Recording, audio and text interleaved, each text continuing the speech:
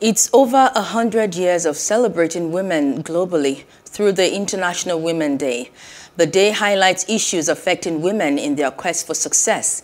However, over the years, the conversation has changed and gradually improving around the potentials of the women in nation building, but there are still much to be done. Plus TV News correspondent Ngozika Ohechesi reports. Every 8th of March, women all over the world are celebrated for the hard-won rights of women, and to majorly focus on the challenges still ahead to fight against gender discrimination to almost all parts of life. The theme for this year's celebration, Gender Equality, Today for a Sustainable Tomorrow, focuses on making the world equitable, inclusive, and free from bias and discrimination in order to level the playing field for women. Happy International Women's Day! These women by the roadside, making ends meet and making a statement. Women these days, they should be able to give us the right to do things, because I don't see anything that a man can do that the woman cannot do. A woman can even fend for the family. We have a lot of single mothers that are still fending, living fine on their own. Widows, they took care of their kids. Some of them have 7 kids, maybe 5 kids. They take care of them all by themselves. We are all fighting, even in the house help, to power man. Even the ones that their power cannot be able to carry, women support a lot. I place Nigerian women, they are very struggling and hardworking, so they are trying a lot. We don't wait for man before we eat. We struggle up and down to train our children because of tomorrow. We can see today is a wonderful day for women. All glory be to God. We thank God for everything that's good, normal, at everywhere.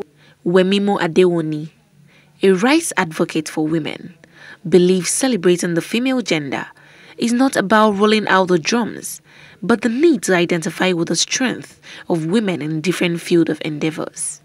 Women in Africa, if you look at the informal sector, women are doing a lot of business.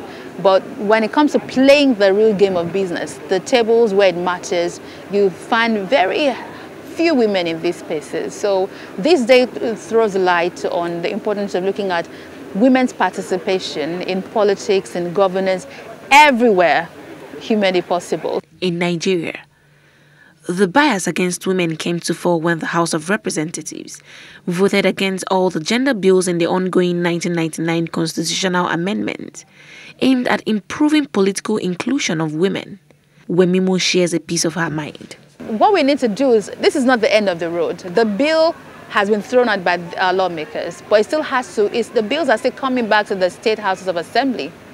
So that is why you see the protests, because now we have to intensify pressure on the state assemblies to negate what the National Assembly has done by rejecting what they have done. We also need to put pressure on the president not to agree to these bills that the lawmakers have negated.